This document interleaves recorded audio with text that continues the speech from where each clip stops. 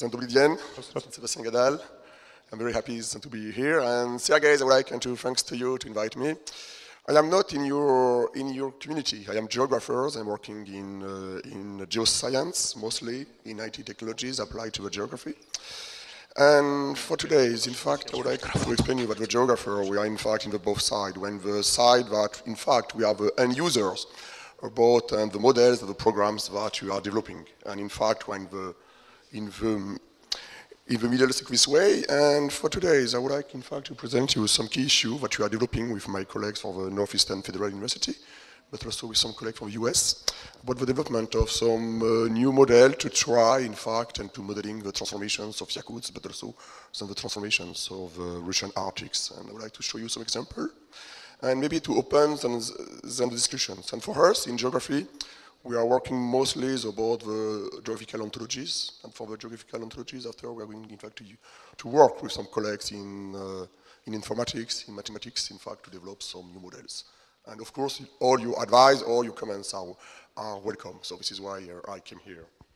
So first of all, in geography, when we are working about the questions of the use of modeling and artificial intelligence, in fact, we are using that, in fact, on three ways, on three aspects. The first way is to develop, in fact, and some method of modelizations about the transformations of the territories. The second way, and especially in image processing, we have some very big users, in fact, on some basic algorithm that everybody is using because they were developed more than 20 years ago, about the SVMs, the neural network, and the Markov chain. So we have a very large types of algorithm. As an end user, we are going, in fact, to combine and to chain all this algorithm, in fact, to extract some information. And we are here some example about, we try, in fact, here to automatize and some process for here from the hyperspectral imagery. You have to understand that here we have some imagery that we have some several terabytes. And from this one, we are going, in fact, to generate some knowledge database about the different types of vegetations in the urban vegetation, and to apply, in fact, some machine learning to extract and to mapping automatically, in fact, and very informed kind of land covers in the urban environment. And it's quite complex because the urban environment is complex. In the second way, to explain in terms of modeling is, for example, on Yakutsk, we are trying, in fact, to modeling, in fact, the futures of development. I don't know if it's working here. No, it's not coming. Simulation is not working here in this one. So I'm very sorry. It's not working, but you have to understand from this way, in fact, we are modeling in the same terms and the transformations of the cities, but as well in the case where we are, in fact, in the global warming of 1.5 degrees. I don't know if it's coming back or not. There are some problem of softwares. So I'm trying, in fact, then to develop some model about all Yakutias and to try, in fact, and to understand the transformations and the adaptations. So what's happening in the case where we are, in fact, on the growings of population, in case we are going, in fact, and to build the bridge in the ways of the global warming, because in the global warmings we have, in fact, the transformations of land covers, of vegetations, and we are modeling and making some simulations about all the territory. And now we try to extend these types of modeling, in fact, and to YAML.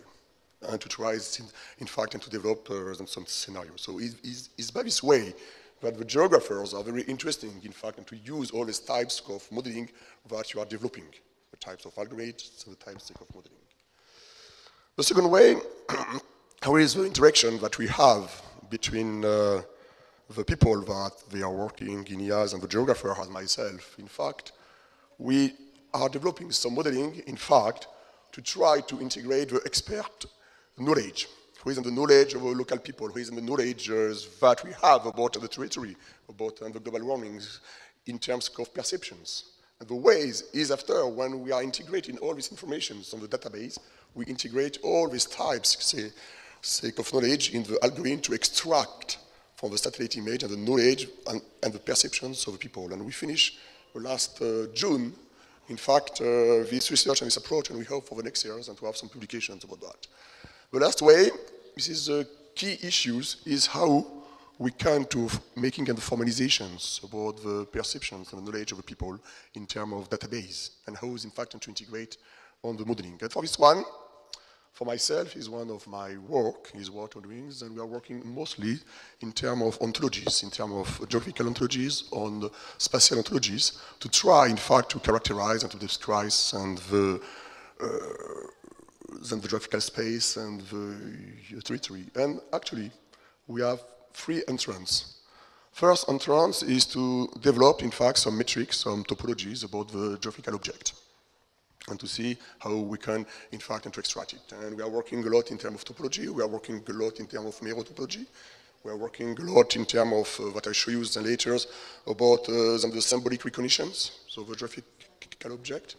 But as well, we are using, in fact, and the biophysical characteristic that we can, in fact, to measure from the satellite image in terms of radiometry, of spectrum, in terms of, and we are generating some very large spectral database of several terabytes, and we're trying, in fact, to make the links between the spectrals and signatures and the types of objects that we can to detect.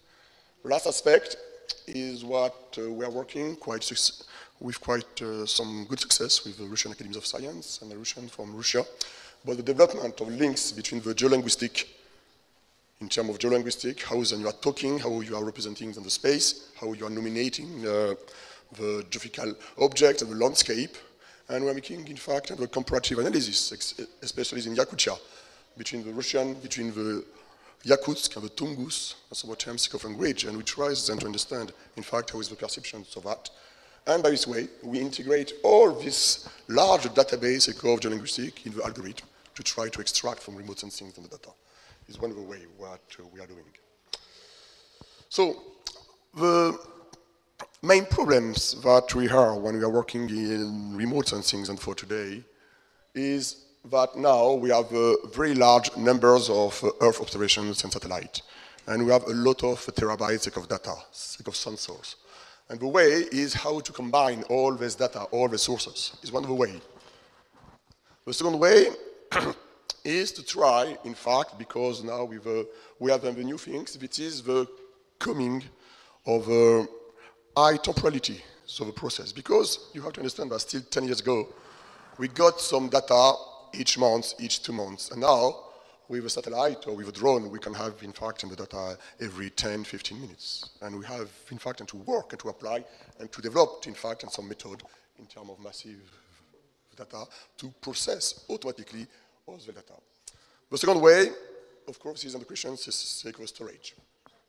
But as well, and in terms of computing, one kind, in fact, of computers, and we have, in fact, to develop, and all this aspect.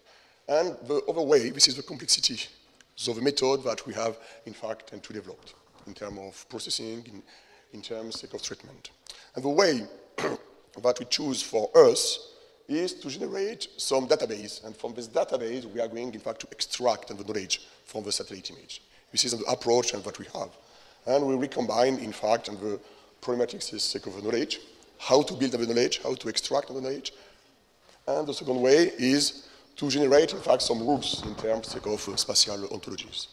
That is the approach where we are. If you try, in fact, to generate and the mapping about the result, us, in geography, we can to separate two approaches. The approach about what then the communities of ITs, of mathematics, and people who are working in programming that they are making in terms of algorithm, in terms of model, and the way where we are us as geographers. And for us, and the most important, if we have to have some success in terms of development of simulations, is to develop here some model of knowledge about the territories, about the spatial dynamic, about the population, how we are living, but also as well in terms of environment and climate change, to generate some geographical ontologies. One part of this way, of course, is made by the classical approach when we are going to expedition, when we are generating some map, when we are going to integrate some knowledge of local populations. For example, in the Arctic, how the people, one kind of perception some people must have. But as well, also, in terms of semantic, is one of the most promising approach that we have actually in terms of geolinguistic, but as well in terms of definitions of the object, in terms of ontologies. And for this one, we are generating, in fact, and some specific database about the knowledge and the experience of the people, according then to your language, according to your environment, sake of living, is one of the ways where we are. And from this one, we can then generate, in fact, some landscape of identification and so on. The second approach is more physical. It's about the measurement of a remote sensing image, where we are going, in fact, to generate a large database of the spectral signatures of the object. And the second way, by this way, we can start to detect the object. And the next one, in terms of morphology, is to try to characterize the morphologies of the object, one kind of geometries. And for this one, we are generating as well some very large database, sake of morphometric database about the geographical object. And the one where myself I'm working, this is on the limit in terms of borders. Because the borders are giving us a lot of information.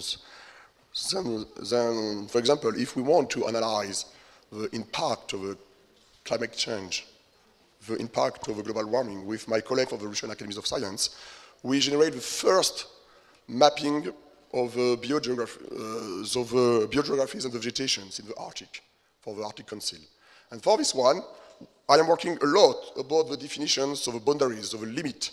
And for this one, we can to characterize and the impact of the global warming about the evolutions of the vegetations, for example. And for this, all this aspect, we are generating some database. And this database, we are integrating, like in this database, where we are generating, in fact, some learning system, but we are used after and integrating in geographical information systems. And for this one, we are generating, in fact, some data, some processing, and we are using the usual algorithm that were developed in the last 20 and 30 years to generate some spatial cartography, but also try to develop some new models of simulations and to generate some scenarios of evolutions of the territory. And for this one now, about the scenario, we are proposing, in fact, some kinds of planning and policy. One kind of policy we must implement, according then to the result of a scenario that we develop here. And it's possible only if we are integrated then the knowledge of the populations and the knowledge of the territory. That is one of the most important. So, for this one, where we are, just going back. Now, if we are using, in fact, some automatic approach in terms of morphometric approach and for recognition of object, we are able now to mapping automatically, as in the very dense urban area, then the mapping about all the building. And according to all the building, we can to characterize then for example, the types of architecture, when they were built, and all this kind of things. But as well, according to his data, it's possible here to generate some specific maps that they showing the level of life of the people. Because we have some very strong links between the kind of morphology of the people and the lifestyles of populations. And this way, we develop some model of level of life according to the result that we can to extract in terms of morphology. The second way, so here we have some kinds of database. You have to understand that you are generating for each geographical object more than 54 to 60 types of geometry to characterize each object. And after what we are doing, we are generating some rules where we combine the integrations and everything. And this way we can extract the different kinds of objects. Here, for example, we can to extract automatically all the church, because the church has a specific geometry, for example. Another way here, we can to extract all the buildings that they were built in the interwar period.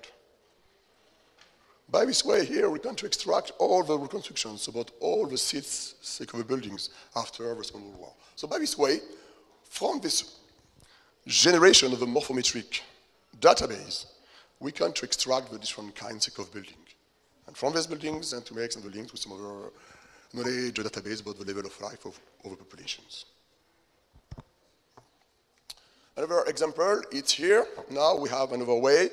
We can have, in fact, some approach to try to characterize, in fact, the types of roof, the materials. Here we are our satellite image, and automatically here we can to generate, in fact, some mapping, but we're showing the types of roofs and materials. And this one is possible because here we are generating some spectral database.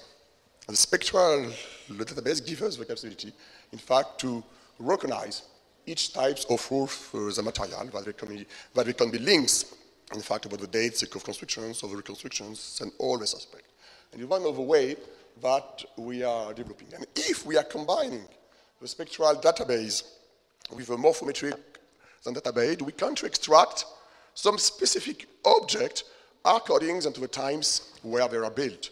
And here, for example, we have, in fact, some buildings from the 13th century. Here we can extract some buildings that were made in the 15th century. And by this way, we are combining these both types of database. This is one of the examples that we have. Here, for example, we are developing some GIS, so it's in front of the story. We have a spectral library that we are generating, and we integrate all the knowledge that we have from the GIS and from the spectral library. We are generating, in fact, some classification and some segmentations. And we integrate at this level, in fact, the geometric database that we extract. And for this one, we are able to extract automatically all the types of the buildings and that we want according about what we need. This is one of the examples about what we are doing. And of course, after it's very easy. If we have, for example, then the census database about the demographies and everything to make the automatic links between the types of morphologies of a building with the level of lives of people, the types of lives of people, of the categories of people, for example. And here you have to understand that we are working on the centimetric and satellite image and in hyperspectral. And each image here is a several terabyte. Second approach, that is quite similar. Here, in fact, is what I showed you before, is to detect, in fact, the age of a building according to the history. The approach is similar, excepting that we are going, in fact, to integrate some new rules. And we are not extracting, in fact, the roof materials, but we are going, in fact, to extract here, in fact, the times and the age when the building were built. This is one of this approach. The second main way why you are very interested in Yakutsk is because in Yakutia we have some new problems in terms of the integrations of the temporalities.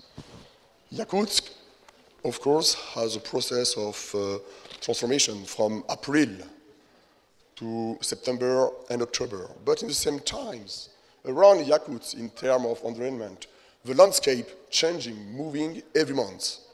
And we have, in fact, to combine the both ways of temporalities.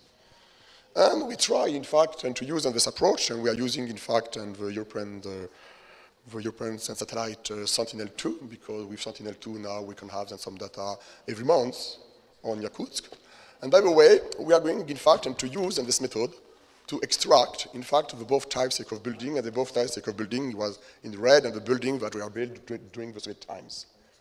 The same approach here, and by this way we can, in fact, then to look and to analyze what's happening. And for example here, this is the huge problem, because here they are building the very fancy district. But this district, where it built, is built, in fact, on the sand and the permafrost. And the exposures to the annual flooding is very high. And by this way, we can look and choose and to develop, in fact, some kind of approach and like that, try to extract the types of buildings. And according to a kind of buildings, of course, is what we are doing, what I explained to you before. We have high temporal satellite resolutions. Of course, we are integrated the knowledge, the spectral database, the multi-dat approach, the change detections, and the change generations. And of course, we can, in fact, and to generate some new morphometric database with the rules, and to extract for each building, in fact, and the socio-economic use. That is one of the most important things, and for us as a geographers, and to understand, in fact, the transformations of society and the territory. So it's one kind of example about what we are doing, about the identifications of the zone where there are some change, because as well, one of the kind of things is we have, of course, the urban growth, sprawl, and extension, but as well, what is the most important, this is the process of identifications of reconstructions inside of the city. And is what about we are modeling and we are recognizing. So is what I talked to you before, both in the zone, and we have some test zone where we can, in fact, to detect a huge change in terms of renovations inside the city. is another way. Some other way, of course, one of the most important aspects in terms of accuracies of a model, this is the spatial resolution of satellite image. With Sentinel-2, we are using, in fact, some satellite image of 10 meters by 10 meters. When we are using a spot image, like here, we are at 1.5 meter by 1.5 meter. Of course, we are not in the spatial resolutions about the drone image that we made in a spectral, where we were at 70 centimeters or less. But by this way, as we are at this spatial resolution, without any externals and database, like the census and everything, we are able to detect the three types of socio-economic used. Only is by this approach. With the residential, the state administrations, the garage, and the storage. And for this one, we are using, as always, in fact, the morphospectral database. The second way, the industrial zone, the cultural structures and the store. So we, by this way, generating the very large list, in fact, of interrelationship between the types of morphology, the types of spectral database, and the social used, or the economical used. Is one of the ways that we're doing. But of course, the efficiency, depending on the spatial resolutions of your satellite image. For example, is 1.5 meter, and if you're doing the same with Sentinel-2 at 10 meter by 10 meter, you see, of course, we are detecting more or less the same object, but of course, the gradient is more bigger, is less thin in terms of cartography. But the results are the same. The results are the same, excepting that the cartography is less precise. That is one of the way. Of course, when we are mapping, then this one, of course, has an impact in terms of mapping accuracy. It's very clear. The second way, what we are very interesting for us, is to understand the land use change and the land cover change. And in fact, we are using, of course, as PNUs and the usual set algorithm, like the SAM and the SVM, so nothing specific. And by this way, according to the satellite, we are able, according to the types of knowledge that we are integrating, and to analyze, in fact, and the type sequence transformations. And these type sequence transformations are more accurate than the database of the local authorities has. It's more precise in the way. The second way, according to the algorithm, and this is why we are working with some colleagues in mathematics or in informatics, one kind of algorithm we have, in fact, to use. If we are comparing the result with the SAM of the SVM, of course, and the SAM try, in fact, to generate some largest transformation than the realities and showing it is. And for us, and the challenge is to find, in fact, some colleagues and some laboratory where we are able to help us and to develop some more accurate algorithm to have some accurate result in terms of land cover change. This is the same things, in fact, and we are making some comparison between the different kinds of approach. And you see the huge difference that we can have. This is the good reality, this is not. And by this way, why the knowledge and database we are working more carefully than if you're using, in fact, a simple algorithm. This is why it means I am pushing, in fact, and especially about the colleagues that are working at Next Mars University. We have a very huge team, both from the different disciplines, about the people that are working in artificial intelligence. And for myself, I am pushing to work on the primatics of knowledge and the ontologies. Because my colleagues from mathematics and my colleagues from informatics, we are developing some very complex algorithm. But when we are using it, so the results are less good than when we are integrating and modeling the knowledge that we can generate from satellite image or from the populations. And here we have the same types of result, and to showing, in fact, an impact. I know if interesting, but if here, this is the kind of method that we develop with my team, when in fact we are going, in fact, and to use only the spectral library. And the spectral libraries, and we are making, in fact, a comparative analysis in terms of spectral library between, first of all, the library that we are generating from the satellite image and the library that we are generating in the lab. We are taking all the materials, all the vegetations on the land field, and we are generating some large database in the lab. And we are comparing the both approach and the both results. And what we discover, but in reality, the results are more accurate actually when we are working and when we are generating the database from the satellite image than in the lab. And we are quite surprised, because in the labs and the conditions of generations of the database are very good, are very strong. But in fact, and it was the same problems that my colleagues from the ONERA in Toulouse had, in fact, we discovered that we have, in fact, the huge problems of how to combine the same level of spatial resolutions. And here, the spatial resolution is some centimeters. Here, we can be at 10 meters by 10 meters, or 1 meter by 1 meter, or 70 centimeters by 70. And in fact, as here is more precise, how we have some measurement from angle at some centimeters, a very precise and spectral database, we have, in fact, to solve the problems of the spatial resolutions. And this distortions that we get in both now, in fact, and the ONERAs and develop some new algorithm, in fact, and to generate and some simulating spectral database to have, in fact, the accurate approach. It's one of the main points that I would like, in fact, to tell you. And from this one, of course, we are combining after the both kind of database to try, in fact, to extract the object. Some results. Best results are made in Lithuania, in Kaunas, because in Kaunas we have European facilities. And by this way, we try to extract as the same ways, in fact, and the vegetation from the usual satellite, like Landsat, like Sentinel, and to try to automatize, in fact, the process of mapping, according to the season and according to the algorithm, and to compare the result in terms of hot road, in terms of conifer, in terms of grass. Of course, the results are much better as usual with SVM. And here, if you are working with hyperspectral imagery, we are able to detect until 50 types of species of vegetation. So, and one of the ways is the hyperspectral is one of the way where we are focusing. And by this way, we are able, in fact, to mapping with a level of accuracy and detections of the types of species.